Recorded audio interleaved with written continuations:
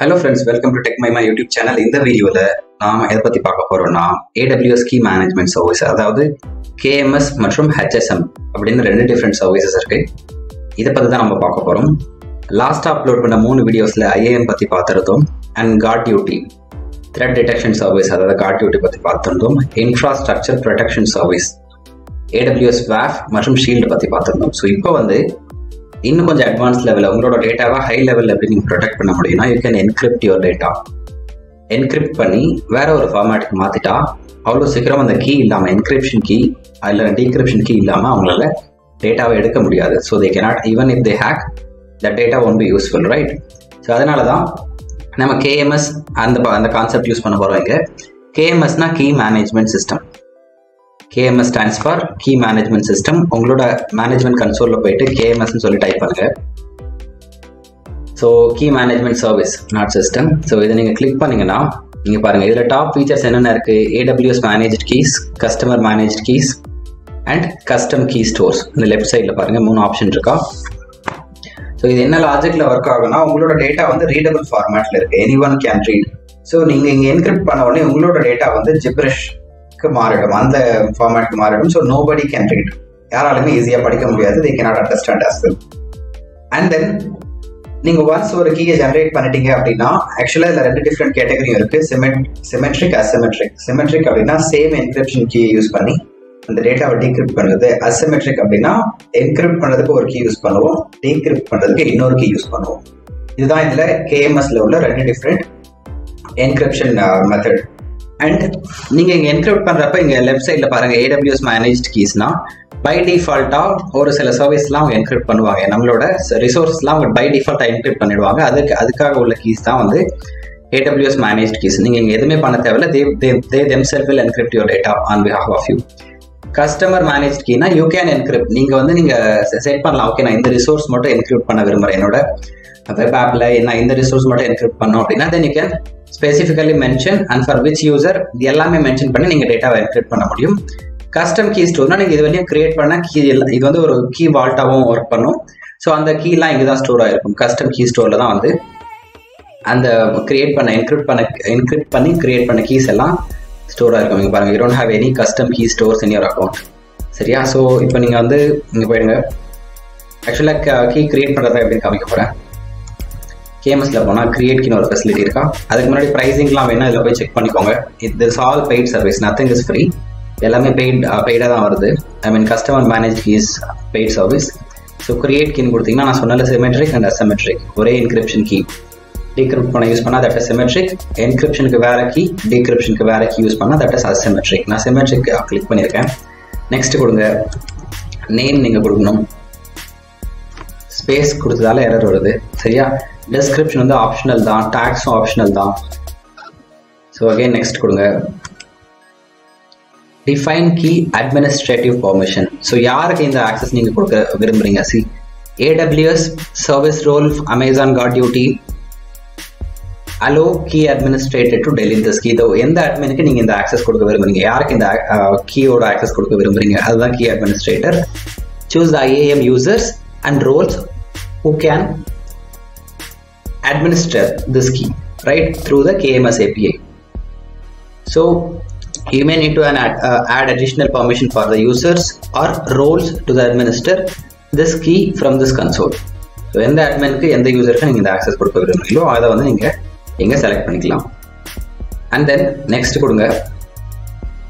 See this account, select the IAM users and roles that can use the KMS key in cryptographic operations. So இங்கே இன்னொரு விஷயம் நான் சொல்ல மறந்துட்டேன். என்கிரிப்ஷனுக்கு நீங்கள் நிறைய அல்காரிதம்ஸ் இருக்கும் இல்லையா, ஷா இந்த மாதிரி. ஸோ இது எல்லாமே அண்டர்லைங் இன்ஃப்ராஸ்ட்ரக்சர் எல்லாமே AWS-ஆல மேனேஜ் பண்ணப்பட்டது. எந்த அல்காரிதம் யூஸ் பண்ணியிருக்காங்க அதெல்லாம் உங்களுக்கு தெரியாது. சரியா? ஏன்னா நீங்கள் இந்த ஆப்ஷன் KMS யூஸ் பண்ணுறப்ப இட் இஸ் என்கிரிப்டட் செக்யூர் தெரியும், அவ்வளோதான். மற்றபடியே யூ கேனாட் சி அவங்க எக்கச்சக்கமான அல்காரிதம்ஸ் இருக்கு. ஸோ எந்த அல்காரிதம் யூஸ் பண்ணியிருக்காங்க அது உங்களால ஸ்பெசிஃபிக்காக நீங்கள் எனக்கு இதுதான் வேணும்னு சொல்லி நீங்கள் மென்ஷன் பண்ண முடியாது. By default, it will choose an algorithm and it will encrypt the data. சரியா? ஸோ உங்களோட கீயை நீங்கள் வேற யாருக்காச்சும் ஷேர் பண்ணணும் அப்படின்னு நினச்சிங்கன்னா add another AWS account. இதை கிளிக் பண்ணி AWS அக்கௌண்ட்டோட ID கொடுக்கலாம். இங்கே பாருங்க, enter the ID or another account number. நீங்கள் இதை கொடுத்து அக்கௌண்ட் ஆட் பண்ணிக்க முடியும். எந்த பர்டிகுலர் ரிசோர்ஸ் அதை நீங்கள் செலக்ட் பண்ணிக்கலாம். அண்ட் தென் அகைன் நெக்ஸ்ட் கொடுத்தீங்கன்னா see you cannot change the key configuration after the key is created. So நீங்கள் கிரியேட் பண்ணுறதுக்கு முன்னாடியே கிளியராக என்னென்ன வேணும்னு சொல்லி செலக்ட் பண்ணிக்கணும். இங்கே பாருங்கள் symmetric default encrypt and decrypt. இந்த கீயை தான் என்கிரிப்ட்க்கும் யூஸ் பண்ணுவோம், டீக்ரிப்ட்க்கும் யூஸ் பண்ணுவோம். ஆர்ஜின் வந்து AWS KMS, ரீஜியன் வந்து சிங்கிள் ரீஜியன் கீ. சரியா? ஸோ நார்த் கலிஃபோர்னியா தான் நான் செலக்ட் பண்ணியிருக்கேன். So it's a single region key. மற்றும் அதோட அலையாஸ் என்ன கொடுத்துருக்கேன், டிஸ்கிரிப்ஷன் என்ன கொடுத்துருக்கேன், இது இந்த கீயோட பாலிசி JSON ஃபார்மேட்டில் எப்படி தான் இருக்கும். சரியா?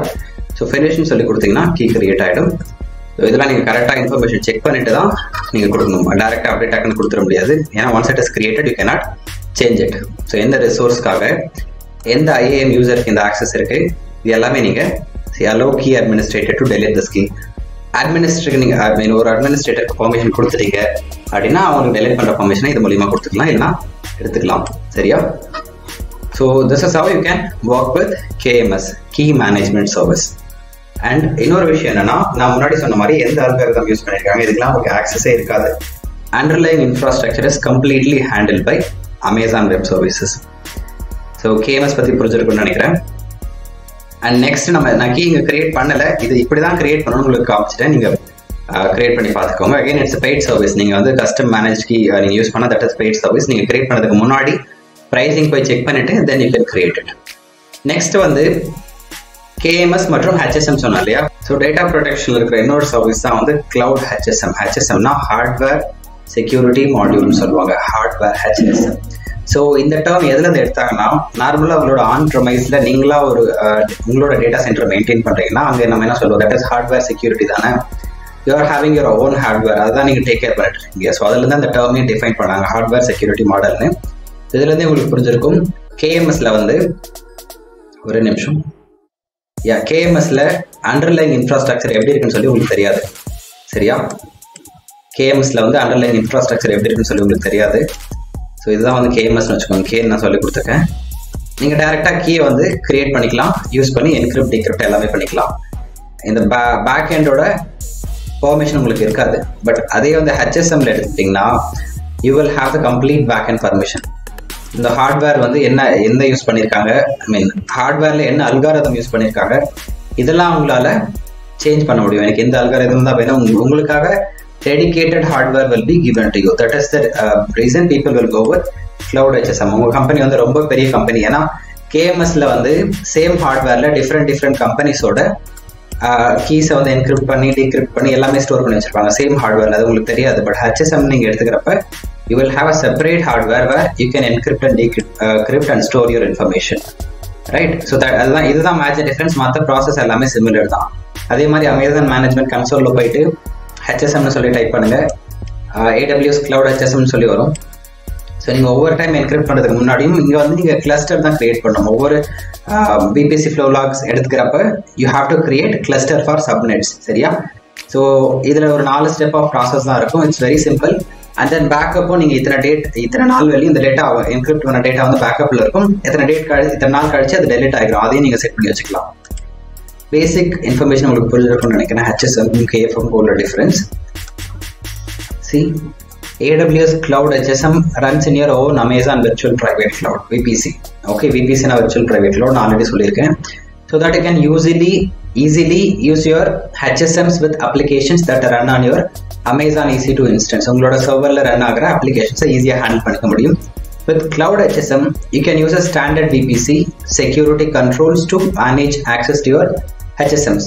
Your applications connect securely with better performance. So இதனால என்னென்ன பெனிஃபிட் வருதுன்னு கீழே போட்டிருப்பாங்க. See, deploy secure compliant workloads.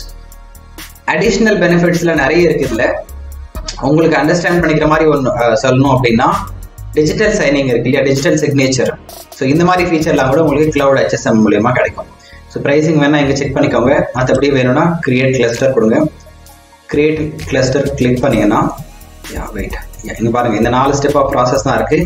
Cluster configuration. So எந்த VPC நீங்கள் வந்து செலக்ட் பண்ணணும், ஃபஸ்ட்டு டிஃபால்ட் VPC இதுதான்.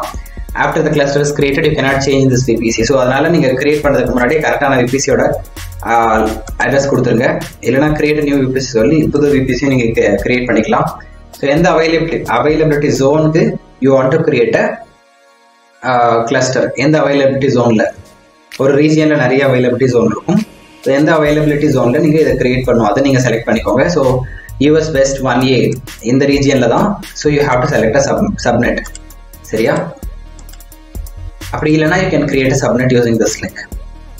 அண்ட் இங்கே பாருங்கள், create new cluster, restore cluster from existing backup. ஒருவேளை நீங்கள் ஆல்ரெடி யூஸ் பண்ணியிருந்தீங்க, அதுக்கப்புறம் அதை ஸ்டாப் பண்ணிட்டு இருந்தீங்க, அப்படி இந்த பேக்கப் வந்து ஒரு 60 days 90 days அதுக்குள்ளே நீங்கள் இன்னொரு கிளஸ்டர் கிரியேட் பண்ணீங்கன்னா you can backup from this. சரியா? ஸோ நெக்ஸ்ட் கொடுத்தீங்கன்னா பேக்கப் ரிட்டென்ஷன் டேட் கேட்கும் அண்ட் டேக்ஸ் ஆட் பண்ணி ரிவ்யூ பண்ணிட்டு நீங்கள் கிளஸ்டர் கிரியேட் பண்ணிக்கலாம்.